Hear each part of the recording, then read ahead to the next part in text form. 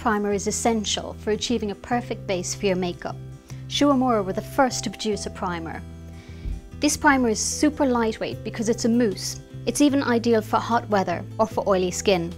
It will smooth the surface of the skin, make your makeup stay on longer, and also protect the skin because it's got SPF 30. So let's see how it works. Take the mousse and shake it. Then apply a walnut-sized amount to the palm of the hand. Taking your pentagon sponge, which was designed to apply perfectly, take half the amount and apply to one cheek. Then take the remaining amount and apply to the other cheek. What's left in the sponge can then be applied to the T-zone and across the forehead. You can also use it as a base for your eyeshadow.